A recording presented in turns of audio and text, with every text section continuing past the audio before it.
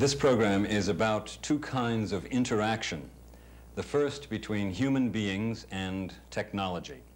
We'll meet some people who look upon this medium of television not as primarily an instrument for recording events, but as an image-making tool that should be as responsive as paint and brush to the creative needs of an artist. When the video machines are too inaccessible, unresponsive, cumbersome, or expensive, they design their own or encourage their design by this country's new industrial subculture. Independent young people who design electronic tools for use by artists outside the system.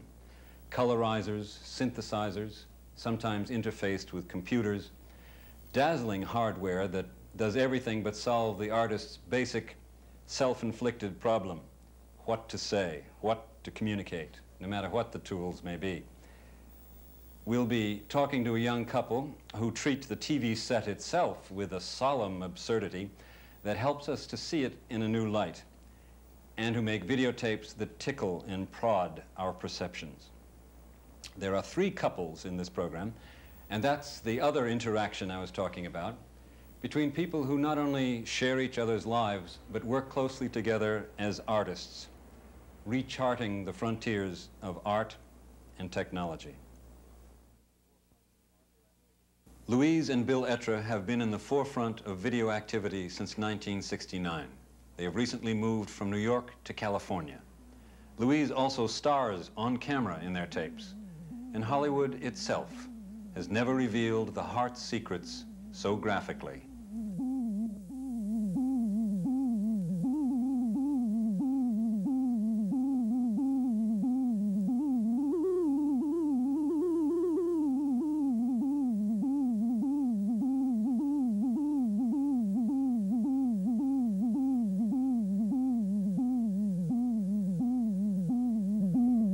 And this machine is the Etras video synthesizer, and we developed it with Steve Rutt, and the initial one was developed for the TV lab, and it controls the height of the image through 0. With the image through 0, it zooms images if you're careful with it, and you can adjust the brightness as you zoom. It does the horizontal position of the image off the screen in both directions, the vertical position of the image off the screen in both directions. Here I go. Okay. To what end do you want to manipulate images in all these varieties of ways? I don't know. Because they're there. Well, it makes it into putty, basically. And, I mean, you know, you now can control the entire raster. I think it was Vasulkas, who I think you talked to in the same hour somewhere, as soon as you figure out how it works together, who said, I mean, that distortion of image is as important as creation of image, or some such nonsense. And so this gives me a way of playing with the image. It actually sort of makes the image as if it was stretched on a piece of rubber. And you can sort of make putty-type images like this, and then you can do horrid things to them. Here we go. So we can go from that to that over time. And in some amount of time, this image will unwind and become that image. And the more plugs I put in, the more interesting it probably becomes. And now somewhere on the screen that I can't see is another whole image. And that one moves independently of the first one and has all the same controls attached to it. So I can begin to do all sorts of bizarre things and distort one and leave the other one running. And this struck us as being vaguely interesting. I mean, we used it in very simple ways in the tapes that you've got.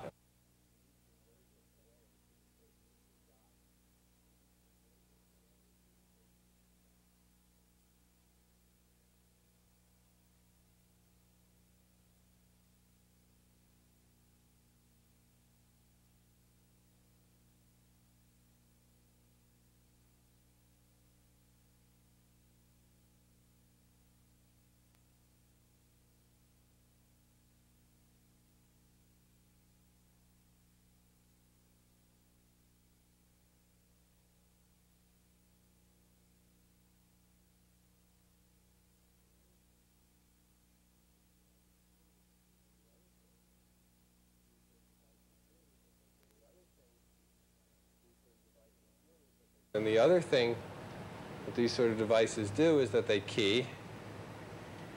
And here we are. Keyed Etras with Etras synthesizer nonsense in back. Now I have something else set up on the key, and if I key through now, there I am colorized. That's the other thing that image processors do. They colorize. And this is now from the Etra video synthesizer to the Electronic Associates of Berkeley Video Lab, which is a keying type colorizer which allows me to put all these various colors in and color my double chin, all sorts of nice flavors. Double chin with 2 types colorizing. We married 8 years next month, and for 8 years, or for 7 of those 8 years, one of us has worked and both of us have worked, and one has put all their money into support and creation of equipment. And that's how we've done it. You know, everybody comes and says, looks and says, "How did you get all this equipment?" And the truth is that, you know, 2 people, no children, only a few cats that don't eat much, and putting all their money into equipment will get you a lot of equipment. When we finished building the Etras synthesizer, we started to get into playing with it, and the first thing we did was this piece, Narcissicon. And it involves something you can only do in television. Louise is in the studio with a camera looking at her, and her image is being processed in the video switcher, and then going into the synthesizer. And I'm controlling the synthesizer. And we have this division of Louise's face, and she's looking at the final image. So we have this loop where Louise can interact with the image as it's being created by me, and therefore we have this human interactive loop that's involved with making the image. And that's what you can't do in film. So here we have something that happens in real time, and involves 2 people talking to each other and making it at the same time, and being both involved with the process.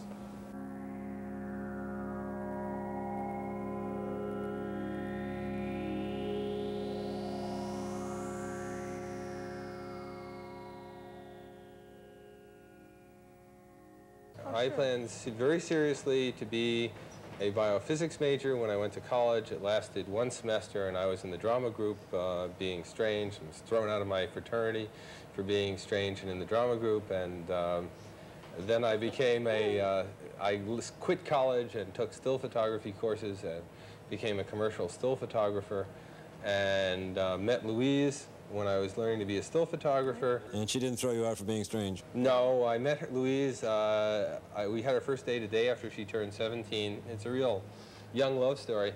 And a year later, when she turned 18, we were married. And I went back to NYU to study film directing. I got into serious documentary work at NYU and studied film and television.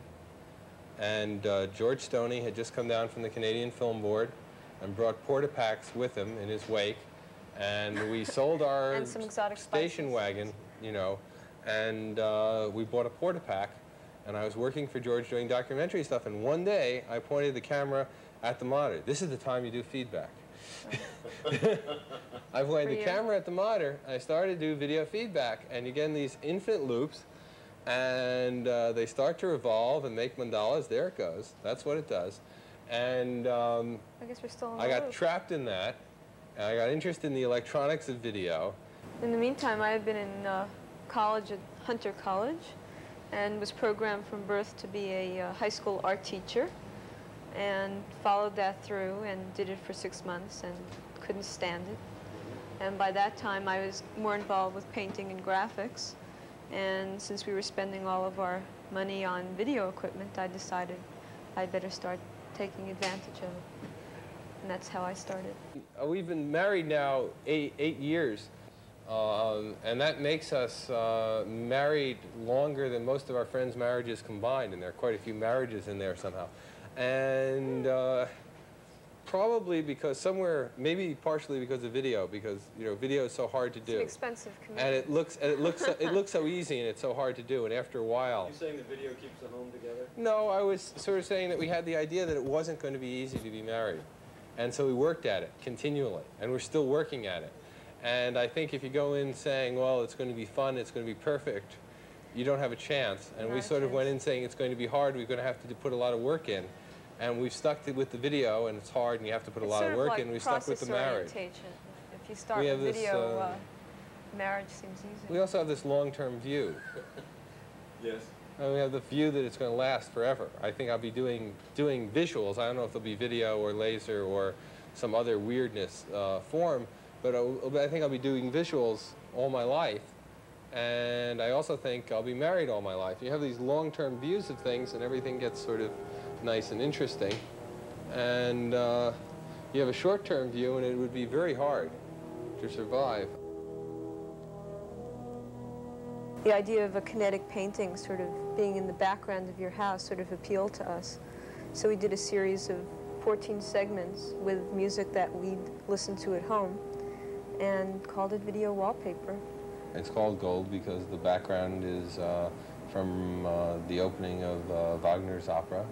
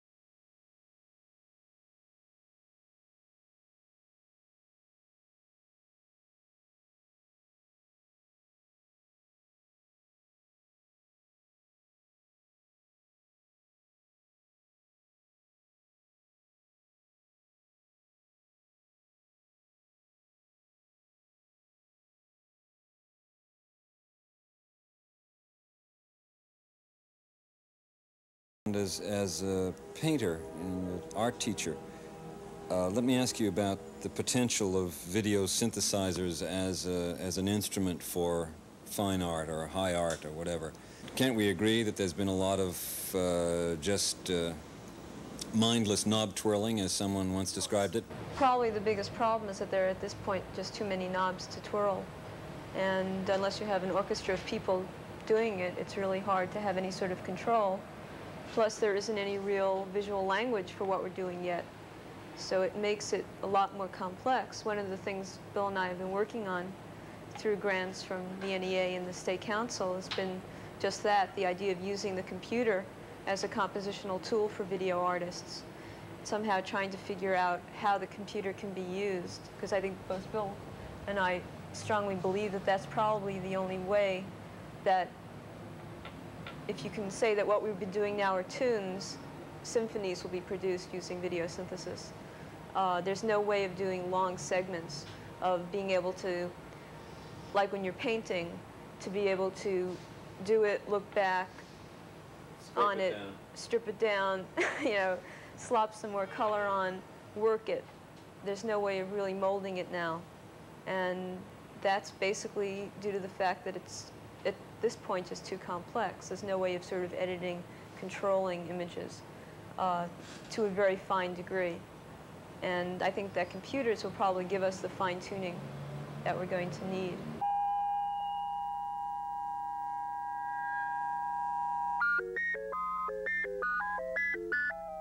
We got into this point, we were in the front of the loft, and you see all the knobs and dials.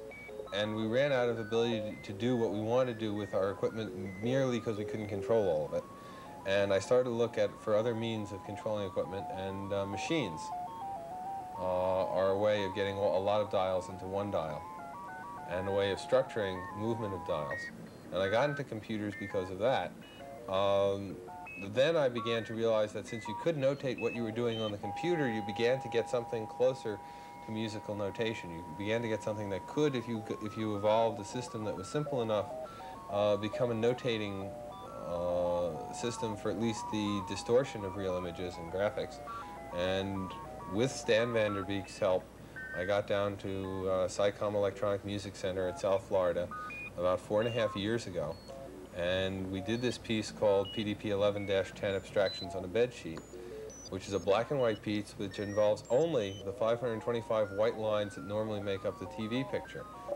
This used an audio program that was done at SciComm Music Center and the Etras synthesizer, and it used them together. And so shortly after I did this 4.5 years ago, I just buried myself in computers, started to buy my own, and I'm almost at the point at home where I can recreate a piece as simple as this.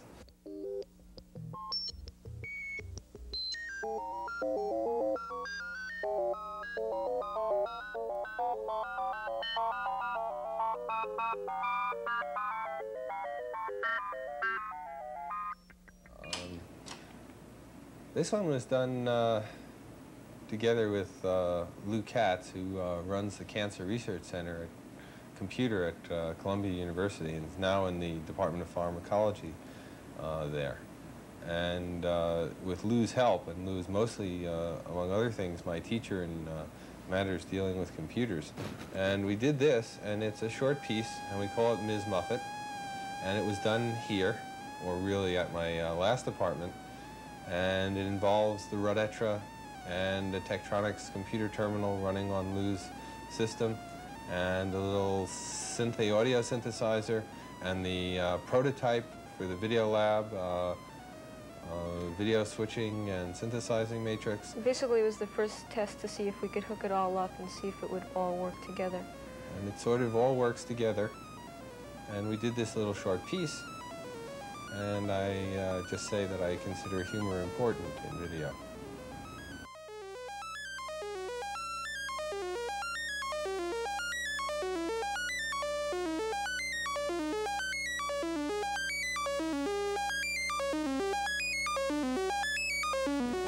If I look at what I've done, it's a mess of different styles. And it's partially an exploration. And it's partially an exploration which is linked to my desires and my efforts in building equipment. It all works. Basically, that's it for us, I guess. Whatever works, we use. And whatever works to show a very small part of a very personal reality, and I don't know. If I have any thematic ideas, it's that everybody is human. And that in that humanness lies a lot of things that we all laugh at or get frightened at or annoyed at all together. And that's a unifying factor, and that sounds much too highfalutin to be worthwhile. But I mean, that's what I think. You know, Narcissicon is what everybody does in the mirror in the mornings, which is make love to themselves. And I'm afraid of spiders. You haven't seen my mirror. And Ms. Muffet is, you know, my fear of spiders, and the nightmare where you wake up and you couldn't remember if you were the villain or the persecuted. And the kiss is what everybody hopes happens when a couple kisses. I mean, and fortunately it did. Lady of the Lake is everybody's being trapped. Didn't you ever get trapped under the sheets when you were a kid and couldn't find the way out? I mean, it's all little moments that everybody sort of, everybody remembers these little moments. And at least if you can touch something that triggers something in everybody else, then you've, or in a lot of other people, then you've made the connection and then it works. Well, it's a point of reference. For me. That's always a good audience getter. And that's the job. I mean, part of the art is the audience for me. It can be 1-to-1, and it can be 1 to a million or several million. I don't think I'm quite ready for the several nice. Million, but I want eventually, yeah, I want everybody, you know. The whole thing, everybody and Ishtar too.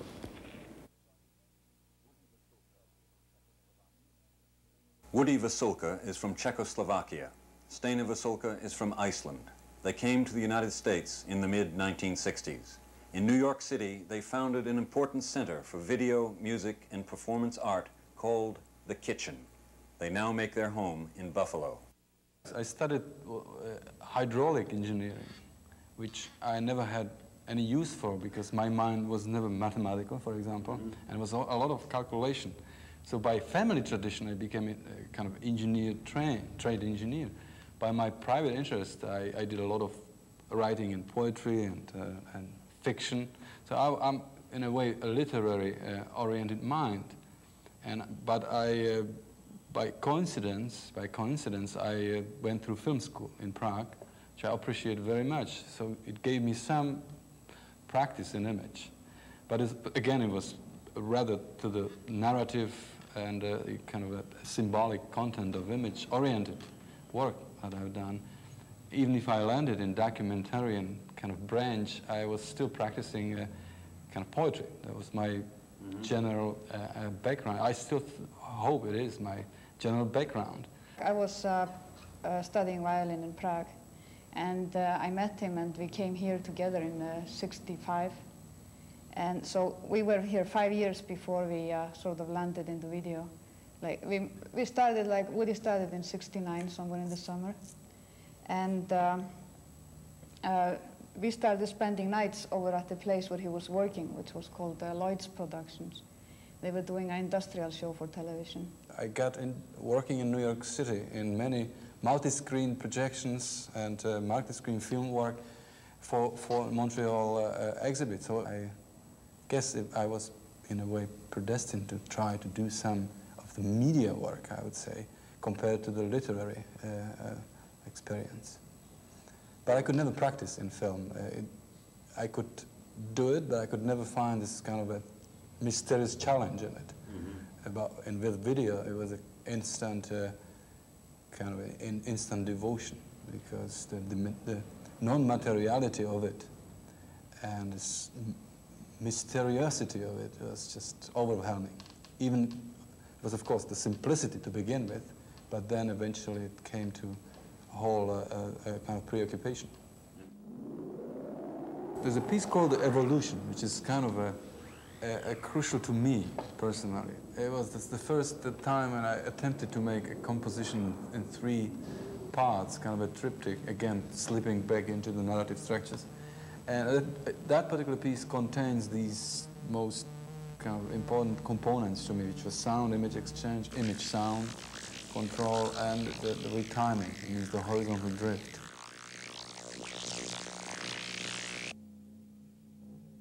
When we found out that, in fact, there was a frame in television, and the frame is just what you're looking at, which normally is hidden behind a television frame, so you don't see this kind of a frame. But by a set of errors, we could move the original frame somehow in a position of within the whole field, and we could somehow move this horizontal frame, as we say, horizontally. The equipment that we have used, which is small format, had a great tolerance to imperfections. It was kind of ideally suited for our work. But of course, system cannot deal with this very easily. As you see, it breaks its structure. But it was just about what we could still perceive as coherent, frame of structure. And in fact, through these deficiencies, we have learned a lot about the inside of the television medium. And in fact, through the set of errors or coincidences, planted or accidental, we eventually arrived to a much greater control than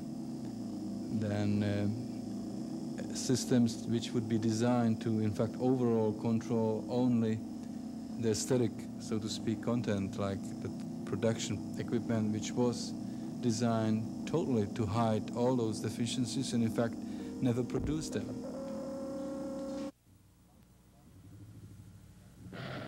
Multi-monitors, I mean, we got them cheap, so to speak, and a good size, 25-inch, such a Carson's.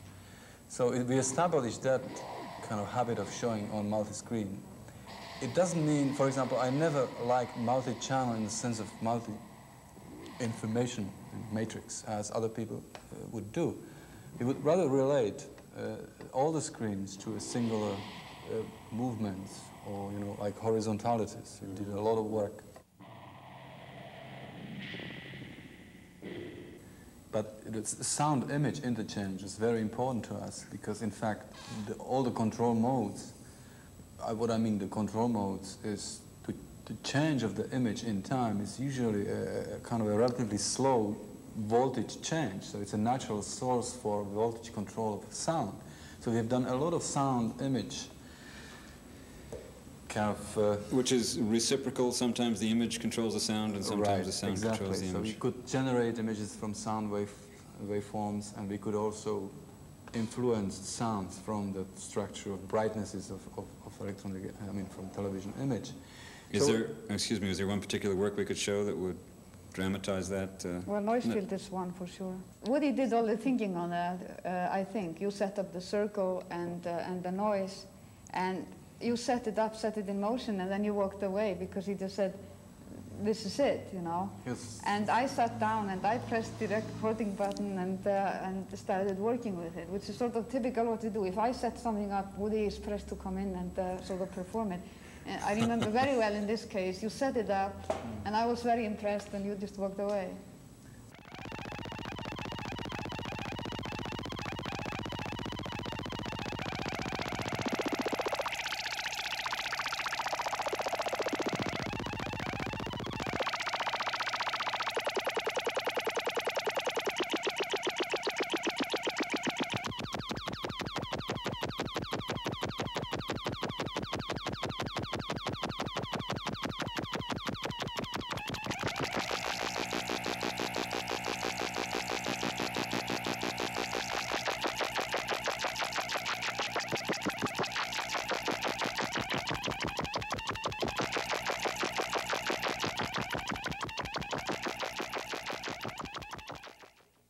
I work with television as material. I build it together, I put it together physically, or extend it, or control it. And I understand what it is. Mm-hmm. But what it is, I eventually believe television is like what we are. We, in fact, create a myth of television, but there's no unity between the television and me yet. I'm trying to build some relationships. Because I have possibilities now to use the medium to, in a way, communicate to larger audience. We did not have that before. We were kind of confined into our own environment. But with a small format, in a way, coming to terms with broadcast or the whole technological exchange, we are suddenly facing the possibilities of having this mode of work. The main key towards what appears to be a style, a direction, is usually embedded in the tools. It's the evolution of the tools which, in our work, we usually illustrate. That means our work may not be illustration, but it's definitely the kind of outward or the structural, how it looks like, is usually imprinted or a result of a particular tool. So we went through very simple tool to more sophisticated, complex video tools, colorizers, multi-layer keyers, and eventually we arrived at scan processors. In that evolution, each of those components have definitely affected or imprinted the visual style.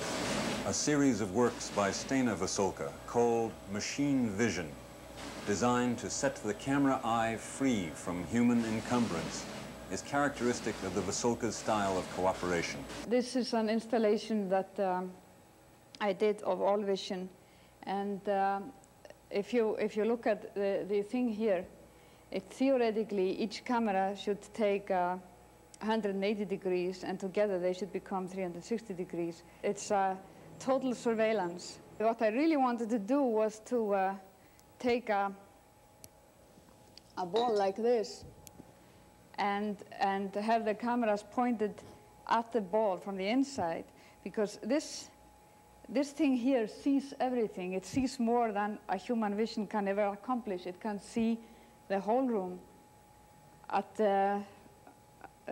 all times. And that's what started to fascinate me about machine vision, as I call those things, that they can see things we cannot see, or the camera can, the machine vision comes out of Woody's background, that panning and type of things that he needed to construct those tools for that I'm now using. But I'm also now integrating into my work my background, which is the violin. I use the violin, the stroking with a bow on a string, to trigger the electromagnetic spectrum, in the sense that I would use it to switch between two cameras and things like that. Yeah, if we should characterize ourselves as working team, you see, that would be probably the key understanding what we do, that we can exchange particular physical experiences. Like Stena was using a lot of the tools which I developed for different purposes. I learned from her, let's say, this untraditional look at image and treatment in time, which is her very much musically developed discipline in tools, which I never really had. This is the level of interchange, because in work, you cannot truly share, you cannot work, you cannot create a unit of two. You can in fact make a creative decision only in a unit of one, which we both are witness to. So that sometimes you each become the assistant of the other at different times. That's exactly what it is. Yeah. Sometimes we wouldn't even know it. Sometimes it was so fluid that one of us would take over, and since we trust each other, we have no problem in just giving up the ego to the other.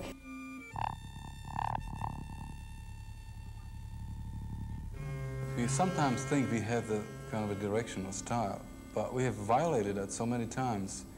Like one time, I wanted to be a purist and to use only generated image. I would not touch the camera image. Other times, I just don't mind kind of violating those rules. And I found that in Stenon's work even much more pronounced. It's so, you know, contradictory in a way, because sometimes it's totally like, as she said, light or surface oriented. In the other case, it's totally physical. And in my case, I have this total schism now. In one sense, I deal with arithmetic image. In the other case, I deal with scanned processed image. One so physical or so analog, the other one so digital or so abstract in a mathematical sense. Woody Vasulka has said he wants to be a person who takes the fire from the gods and brings it down to the common level. He describes his learning approach to the computer as that of a blue-collar worker, working with engineers, confronting directly the physical structure instead of relying exclusively on cerebral manipulation. The Vasulkas are mediators between the powerful image-making capacity of technology and the rest of us, seeking to transform computer science into an art-utilized, people-utilized material.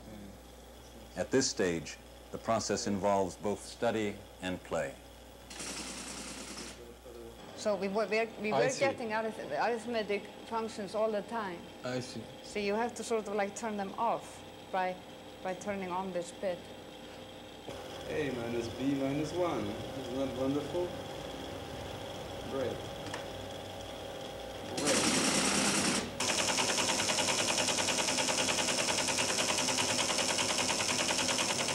The X is we want 4, 1, and what did you want again? Put just like 3 into all 3 of them. You want gray, you sure? Yeah, dark gray. I think it's...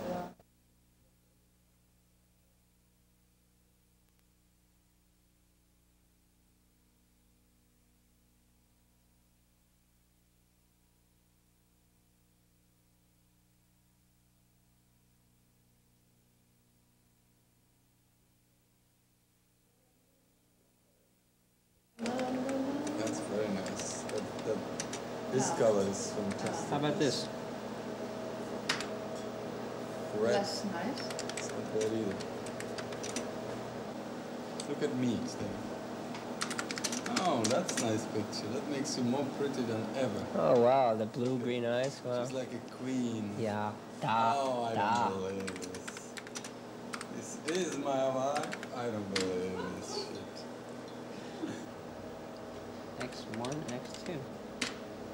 There are some Ys. And Oh, you know what it is? The bits aren't all there. Yeah. Oh, this is very intriguing. Oh, I think I need his hand. Wow. I tell you, because it's pinned probably the way that you're missing some. Uh-huh, maybe it's pinned wrong. Zoom 0, zoom 1, 1. Okay, stop it. Anywhere. And Me? zoom it. Yeah, zoom it. Oh, I know what we should do. We should switch the color mapping. So we should switch the numeric register to A. A is 15, mode 0, 17, 27. Hey, hold it. This is fantastic.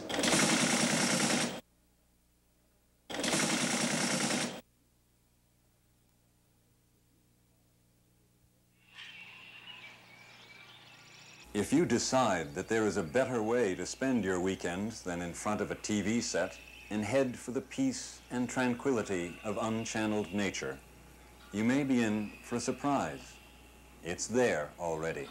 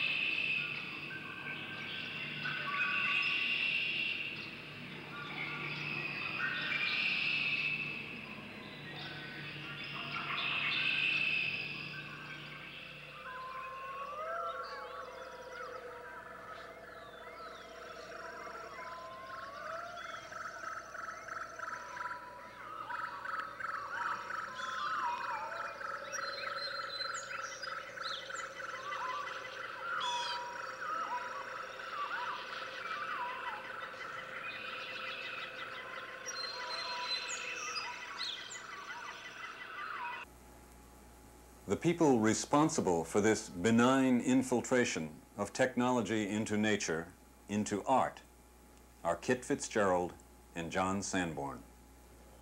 Why don't we try to, as carefully as we can, to chart the path by which you found yourself into this field? I mean, did it begin with sitting around watching Saturday morning cartoons, or can you trace it for us? From the vantage point of being television children, you mean? Yeah, that sort of thing. Or do you accept being considered a child of television, or the television generation? Or do you accept any of this? I never was, because I wasn't allowed to to watch TV, as a matter of fact. So that's the kind of interesting thing. So instead of watching TV, they sent me out to painting lessons and the like. And that's, Did they explain why you weren't allowed to watch TV? It wasn't worth the time. And it still isn't. My father saw that.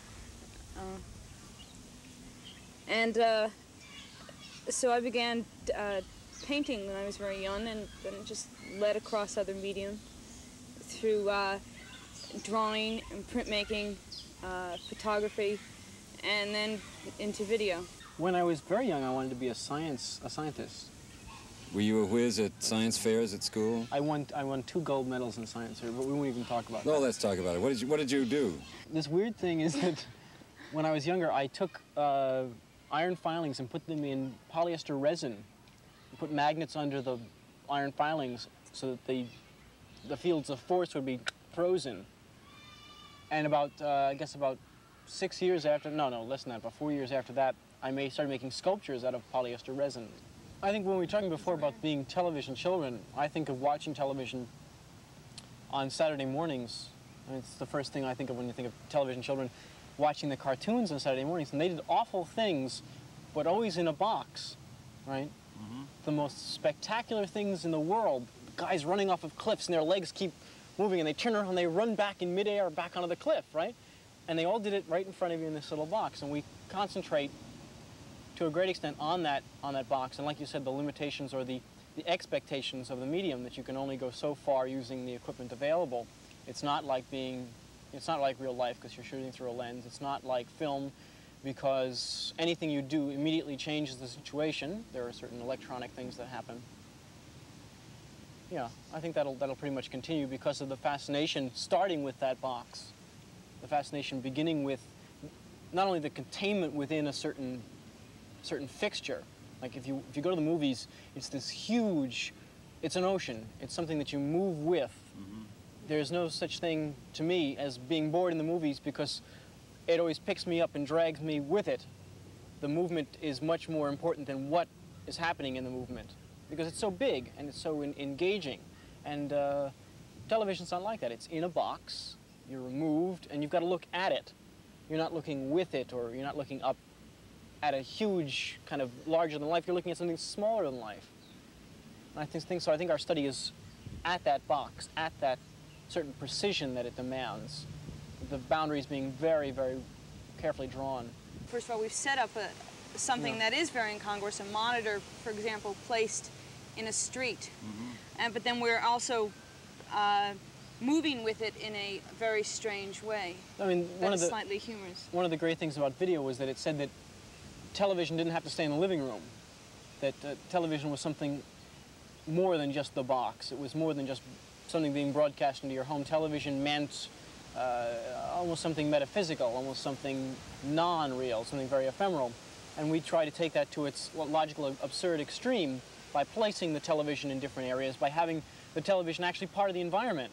It goes along with our putting the recorded images of the natural environment in the natural environment, that it's the worst blend of technology and nature you could possibly think of, right? But at the same time, it's the ultimate absurd extension. We're pushing the natural and the unnatural together, whether they like to sit next to each other or not. We're trying to make a half-waking, half-sleeping world where you can't quite differentiate between the two, where the two worlds sort of coincide. You're existing both in a black and white world, which is the ultimate video world, and you're also existing in a color, three-dimensional touch and feel environment. And we want to belie the fact that you can't reach into the box, you can't delve into the cathode ray tube and extract something, but at the same time we want to present the fact that you can. You can. Also in Exchange in Three Parts, we're dealing with the difference between what is live and what is taped. For example, with actions happening on the screen within a certain time and actions happening outside of the television in a different time, happening live, recorded in color.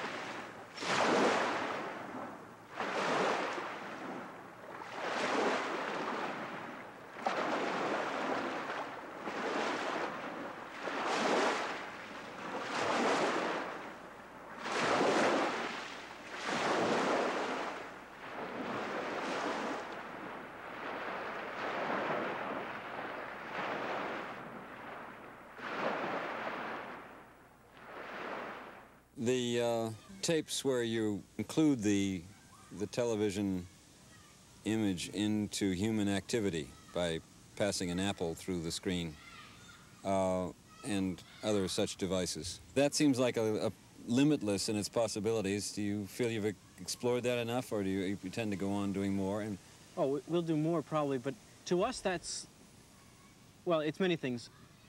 There's always the talk of the all-pervasive electronic environment. The television is invading our private thoughts, and this is our kind of humorous exponent of that it's wherever you look. And also it's the other world that we try to describe, that you can pass into the other world. You can pass beyond the black hole into a world where matter is turned upside down, where it's not only contained in the box, but it's black and white, two-dimensional. And it's kind of frightening to us. And you can move in and out of that. As freely as you please. yeah.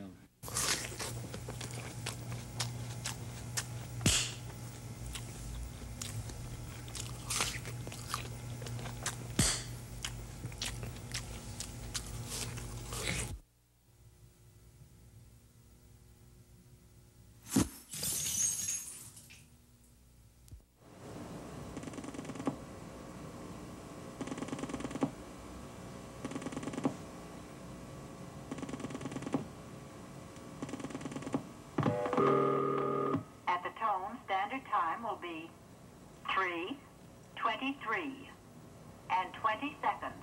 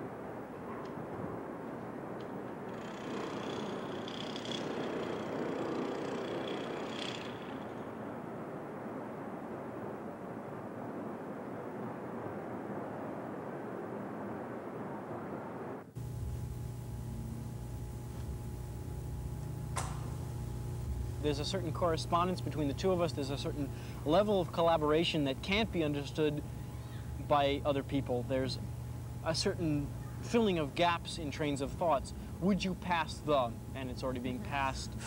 Would you move the camera a little bit to the, and it's being moved? We think similarly in terms of framing, in terms of imagery. We may not want to say, well, we may want to say the same thing, but we may not want to say it the exact same way. So while Kid is scribbling little things on a piece of paper and I'm off closing my eyes and dreaming about something, we arrive at the same image, but from different perspectives, from different tangents. It's similar concerns. It's wanting to express a certain idea and then just finding the ways to express it after that. And while John's sense of humor in work is stronger than my own, I think in our coming to work together, while he's brought more of a sense of humor, I've brought more of a kind of classical bent to it. Right, right. Say, video makers, having a tough time of it? Well, how do you think famous video makers get their tapes done? Certainly not by slaving away a day in a studio with cameras. No, thanks to a breakthrough in technology, there's spray-on video, the new and efficient way to make video without the old fuss and muss. And easy? Well, you bet. Just shake up the can, hold 6 to 8 inches away from the object you want to cover, and spray on video. Now, it wasn't that simple, and wipes clean with a damp cloth, too. But remember, you can't buy this in any store because it doesn't exist. It's really just a process and available only through viewing this commercial. We make abstract videotapes using realistic images. We try and make things that are non-narrative, that are telling a story in abstract or metaphorical terms, using real images instead of using completely abstract images, so that we're building a story which doesn't necessarily have a beginning, a middle, and end, but has either a visual or a video sort of moral to it, but using realistic images.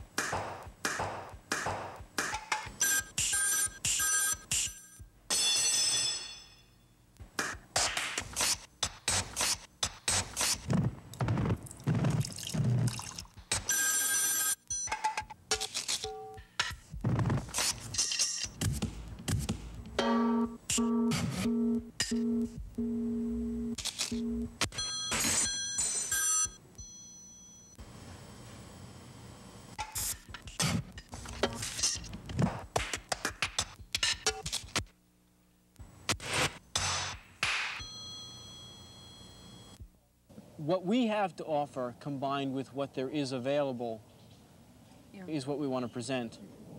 Whether it's in our monitor works or Exchange in 3 Parts, which is the available technology combined with our ideas of what that technology should or shouldn't be and how it pervades our life, or whether it's our invasion into an already existing culture and bringing our notions of what that culture should or shouldn't be upon a viewing public. God, that's really sassy.